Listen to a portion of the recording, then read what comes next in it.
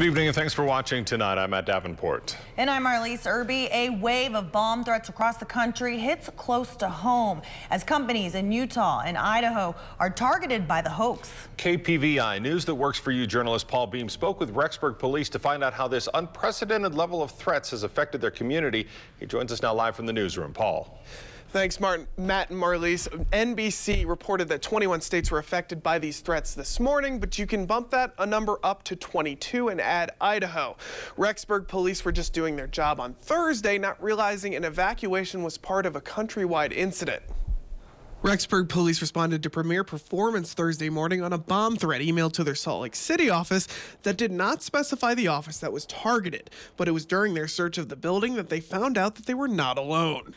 While that was all going on, we also found out that numerous of these same emails had been received in Utah, all over to businesses that weren't even related to Premier Performance. A multitude of emails sent out around the country put the police on notice, as emails threatening businesses to send them Bitcoin hit states from coast to coast.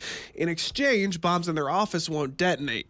A bomb threat hoax in Idaho isn't unheard of, but the scale of this one is out of the ordinary. A few years ago, Walmart was targeted, and it was Walmarts all over that were receiving threats. So, you know, every once in a while, something like this makes its way around. That's the first one I've heard of it on that scale. On the national scale, investigators are interested in the reference of Bitcoin and are investigating on whether it's connected to the recent crash in cryptocurrency. Someone clearly could be across the globe, maybe suffered a major financial setback in Bitcoin and thinks they can extort some cash out of someone in the U.S.